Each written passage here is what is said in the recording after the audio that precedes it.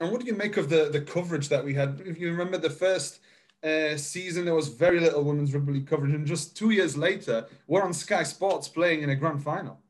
It's amazing. It just shows how much media attention women's rugby can get, and it kind of makes you hopeful of what more they can be in future years.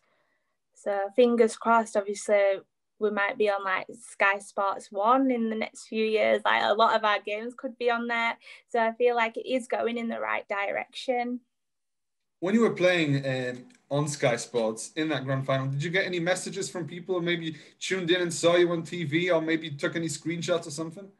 Yeah, a lot of people. So after the game, do you know, when you look on your phone, they were like, "Oh, you so and so mentioned you in a comment, and it's someone that's taken a photo of you on the TV."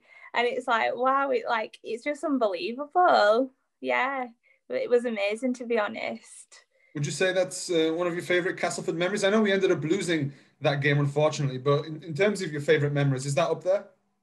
Yeah, of course it is, to be able to play in a grand final, and then I don't know, just being on Sky Sports. Like, who can say they've been on Sky Sports? It's amazing.